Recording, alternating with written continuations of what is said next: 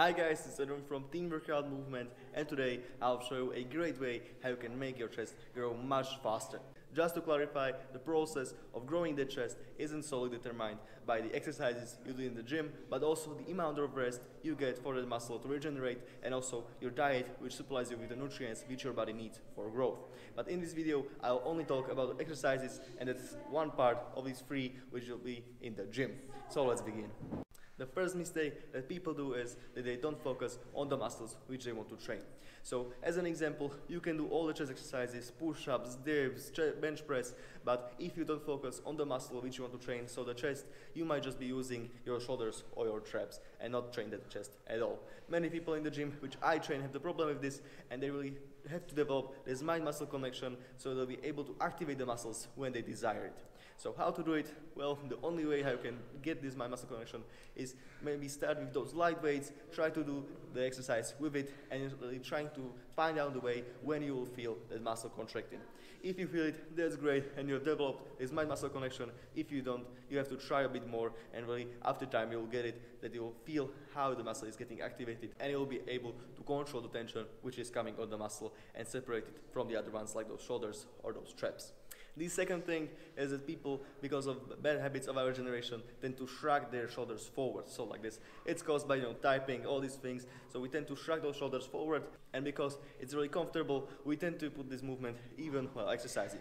So maybe a push-up, maybe a dip. In all these movements, if you shrug those shoulders, the tension won't go onto the chest, but it will go onto shoulders and your traps. So in order to avoid it, you really have to straighten yourself up, really pull those shoulders down and back, straightening those traps, and from there you'll get this ideal position. So again guys, shoulders, really push them back, and while doing all these exercises for the chest, you will have to utilize this movement and really think about it. Of course, the previous point also comes intact here, because you'll have to feel the muscle which you are using and also think about the way how you are pulling those shoulders back in order to have this perfect posture. And for last guys, the diversity of your workouts. Now when I come to the gym, I see many people do the same thing all over again, each week doing the same workout. For example, for their chest, it might be some kind of bench press, maybe some push-ups, dips, but all around it's always the same. So really try to implement many other exercises, learn new exercises for their chest, so you could put more variety into your workouts. Now it's great because the muscle tear will be always a bit different, and therefore the muscle won't get used to it, and therefore the tension won't be limited. So guys, implement the diversity into your workouts so that you can much more effective. Now here are some examples of the exercises you can do. So there are many of them. You can, for example, do even like flies. Maybe you can do this dumbbell curl which I'm showing you here, and also there are different variations of push-ups which you can also do.